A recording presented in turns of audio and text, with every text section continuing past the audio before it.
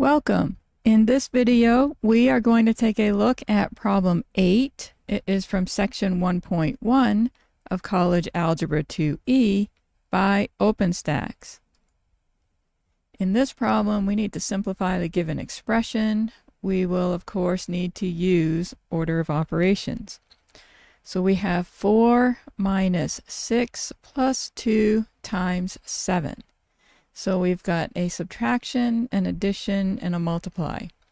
Multiplication comes before addition and subtraction on the priority level.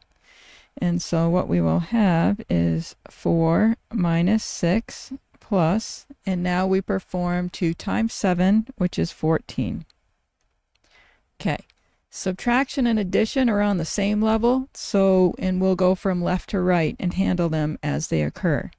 And so we have 4 minus 6, so that is minus 2 plus 14.